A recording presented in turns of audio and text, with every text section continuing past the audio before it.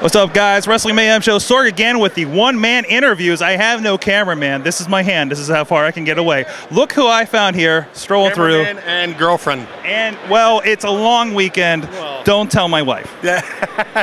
Take my wife, please. She's very nice and approves of my wrestling shows and coming along. And your habits. My habits, you know. Support your wrestling habit. So we're here at the Wrestlecon. I'm having a blast. Seeing some old friends. It's like a high school reunion. And I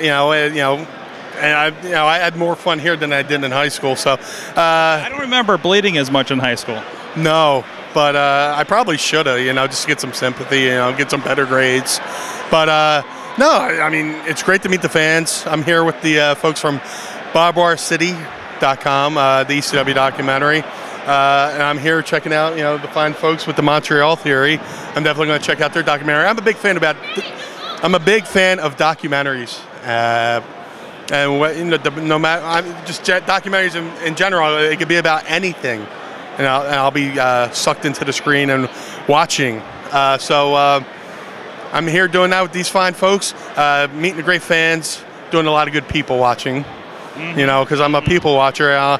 I can easily go to a mall, sit on the bench, and just watch people for a good 2 or 3 hours and be highly entertained. It's even better at a con like this. Yeah, it's amazing to watch people do stuff when they don't think they're being watched. Which resulted in several restraining orders, but I can't talk about that on camera. But yeah, I'm doing good, man. I'm having fun. I'm wrestling, doing movies. Just did the Jerry Lynn retirement show, which went well, that show was everything independent wrestling should be. The boys showed up, had a great time. Everybody got paid. Everybody wrestled. The house was sold out. Nice. And everybody went home happy. And I'm still buzzing from the Jerry Lynn retirement show. I have to ask because we witnessed the New Jack retirement last night, and he performed a rap song afterwards. Did Jerry Lynn break out in? Well, Jerry Lynn. Of course, Jerry Lynn we know is into the heavy metal. Did he break out with his new band announcement as well? No, Jerry didn't break out in that rap. I tried to get it. Jerry has a very good church lady dance. If you've ever seen it, I think he's done it. I think he's done it in IWA Mid-South with Chris Hero. Okay. But I tried to get him to do one last church lady dance. Didn't work out. But what did happen was a lot of love. We all came to the ring. We all took him up on our shoulders like Rudy.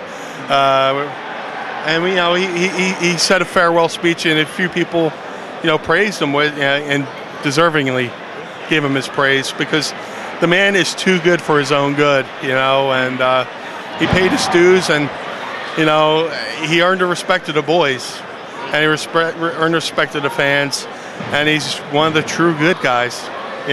He's almost like a Steamboat type where I can't see the guy ever being heel, or I can't see anybody ever hating Jerry Lynn. But I'm honored that he asked me to be on the show. I mean, there's only a few spots you can have on a retirement show, and I'm very fortunate that he asked me.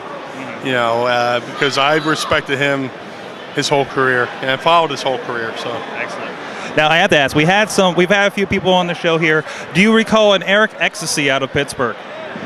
Yes. Okay. Yeah. There's a story. I want to see if we can corroborate it here. I think you know where I'm going with this, right?